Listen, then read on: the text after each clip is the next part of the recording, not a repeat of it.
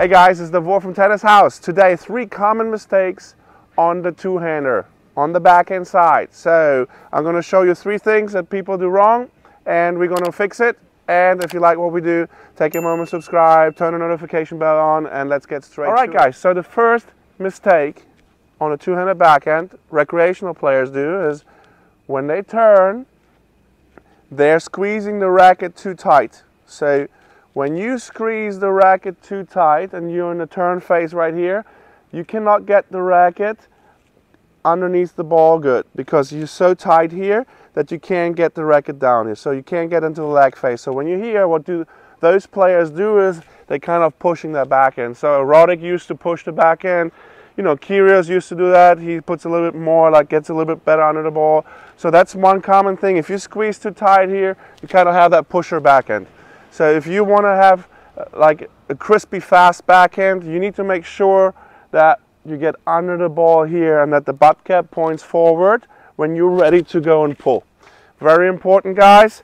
And yeah, so that was number 1. The second common mistake I see on the two-handed backhand is when the players, they do not follow through enough. So they turn here, let's say they do everything correct, they hit the ball, and now the elbow goes in here and they tell me, oh yeah, I followed, Coach Davor, I followed through. No, you didn't. So when you're here, drop the racket head, go through it, and then they have the elbow tucked into the body.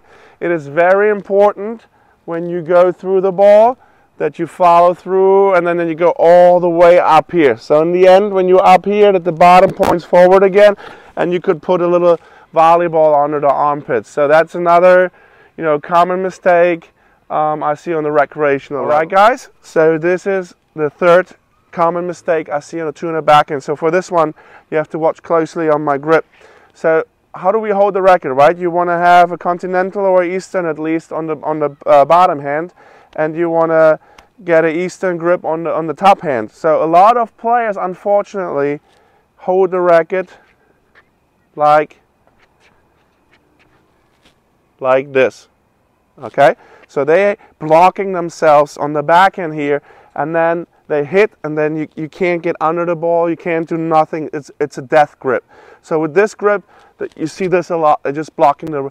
You need to make sure that the bottom hand is continental or eastern. And just a quick tip, guys, if you're a beginner or intermediate player, like let's say beginner more obviously, you know, just put the racket under the armpits and take them out like a sword, so you have something in between eastern and continental there. That's very important. And then you can maneuver the ball when you hit it right here, right, and you don't have a death grip. And here's the bonus one I'm going to give you today.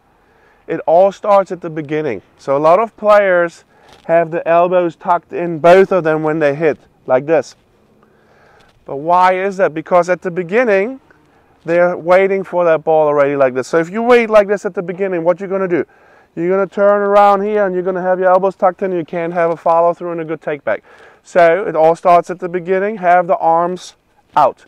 If you have a good spacing here, now when the ball, right before they strike, you split step, and now the upper body rotates. See that? And you have that spacing here. The upper body rotates, and now you're good here. So you don't have the elbows in, and you go and you want to hit everything from here. You want to be here to hit. You don't want to be here. And if you look at it, like if you take the bottom hand away, you would hit a left-handed forehand. Right now you see that even better because you want to stay away here. You want to hit from out there. You don't want to hit here. So that's another great tip, guys. If you want to improve your backhand, there's another tip for you guys. Take the bottom hand off, hold a two-handed grip like this. Get on a ball machine, guys. Take the bottom hand off and hit left-handed forehands.